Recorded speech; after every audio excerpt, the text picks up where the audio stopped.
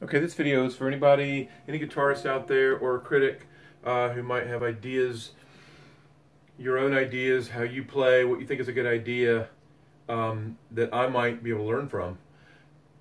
I tend to just improv to a backing track. This is a heavy rock Arabic scale jam track, E Phrygian dominant, 95 beats per minute. But I just improv to it. So I know a scale or two, but when I improv, I violate all that. I just go where I hope will sound good. So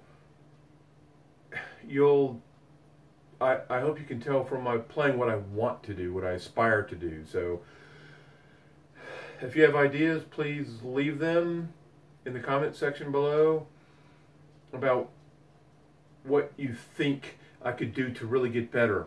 Just hammer down scales, just really get to know scales better, and then some of that will stick with me as I just go along and do what I do and violate in scales and just do what I think might sound good, and knowing those scales will influence me, or learn modes, just stick with modes, and then some of that will come out as I play and I'll improve.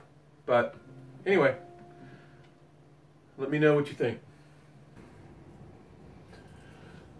That's it. There were things I didn't think I was going to do, didn't necessarily want to do.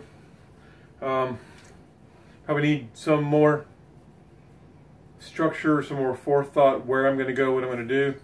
But otherwise, I really love the bouncy feeling and getting the right amount of notes in and finishing with a crescendo and going from low to high and all over the place. So it's a style that I've got myself into that is I don't feel is so easily remediable by a simple rule here and there. But maybe I'm wrong.